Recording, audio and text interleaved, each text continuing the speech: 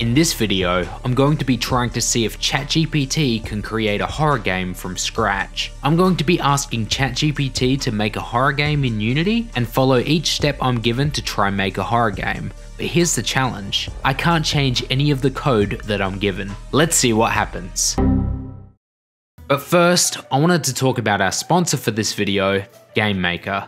GameMaker is an all-in-one game development engine with everything you need to make games, such as a built-in sprite editor, an advanced programming language, and an easy-to-use level editor. I think GameMaker is the best game development engine for anybody looking to get into game development, and one of the reasons why is because of their visual scripting tool, GML Visual, which allows you to program your game with no coding. GameMaker makes creating games easier than ever, so if you're somebody that is interested in making games, or you're already a game developer and you're looking to try out a new engine, I'd highly recommend downloading GameMaker for free with the link in the description. Anyway, let's try and get AI to code a horror game. To get started, I asked ChatGPT to give me a detailed, step-by-step guide on how to make a horror game in Unity, and I was given a bunch of steps on how to make a horror game, so let's work through them. Step 1. Conceptualize the game. Now, I'm not actually sure what type of horror game I'm going to make, so I'm just going to follow the other steps and see what we end up with.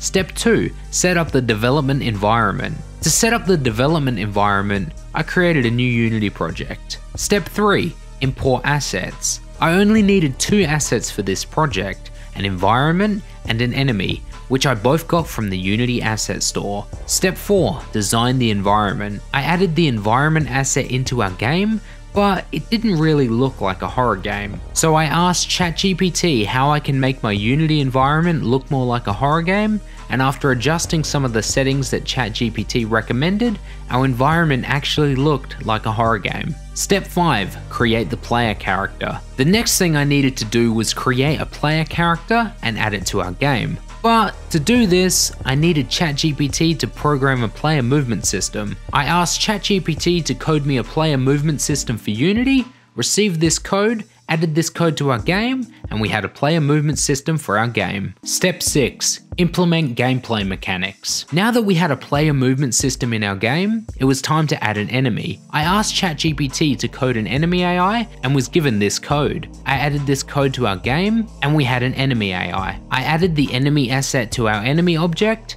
and now our game was actually looking like a horror game. Except we needed one more thing, a jump scare. I asked ChatGPT to code a jump scare for our game and received this code. I added this code to our game, set up the jump scare, and here's what we got.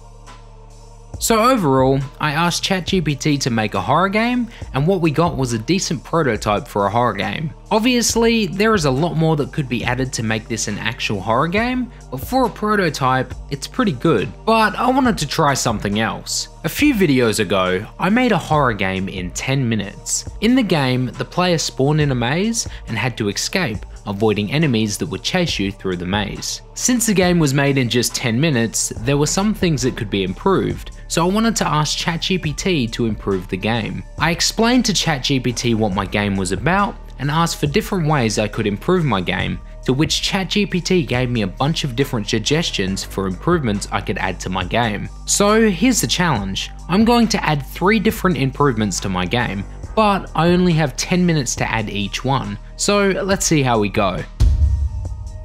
First off, ChatGPT suggested that I added new enemies to my game. Instead of having one enemy that chases the player through the maze, ChatGPT suggested that I added new enemy types. Since I only had 10 minutes, I asked ChatGPT to give me an idea for an enemy and implemented that idea into our game. The idea ChatGPT gave me was for an enemy that would basically look like a wall of the maze. However, when the player is in range of the enemy, it'll change into the enemy sprite and start chasing the player through the maze. This was a good way of adding another jump scare to our game.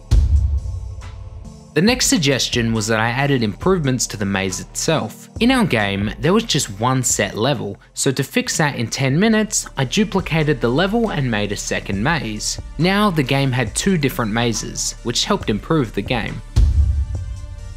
The final suggestion was to add puzzles to the game. I did this by adding a key that the player needed to find before they escaped the maze. And those are the 3 improvements that ChatGPT suggested for the game. Now let's test the game out. Alright guys, so here we are in the updated version of our horror game with our new features added to the game, which only took 10 minutes each by the way. So yeah, let's see if the game is improved. So first and foremost, I don't know where the key is. Every time the game restarts, the key spawns in a different location. So yeah, it's going to make the game a lot more difficult. So let's just go this way. As you can see, the door is there, but I can't get through it. I need the key. So let's keep looking around and hopefully we find the key. There's an enemy over there, so we're just going to go this way. No, we're not. We're going this way. Okay. We've got an enemy chasing us now, so let's run this way. Go around here. Hopefully we find this key soon, or at least, oh, there it is. Nice. Okay, let's go back up this way, go around here. How do we get back to the door? That's the question. Almost. All right, is this the way? I don't think it is. No, the door's there. All right, let's go like this, then go like that, and then up here again. Okay, let's go. Thanks again to GameMaker for sponsoring this video. If you'd like to check out GameMaker, you can download it for free using my link in the description. If you enjoyed this video, please be sure to leave a like, feel free to leave a comment, and you can also subscribe if you're new to the channel. Peace.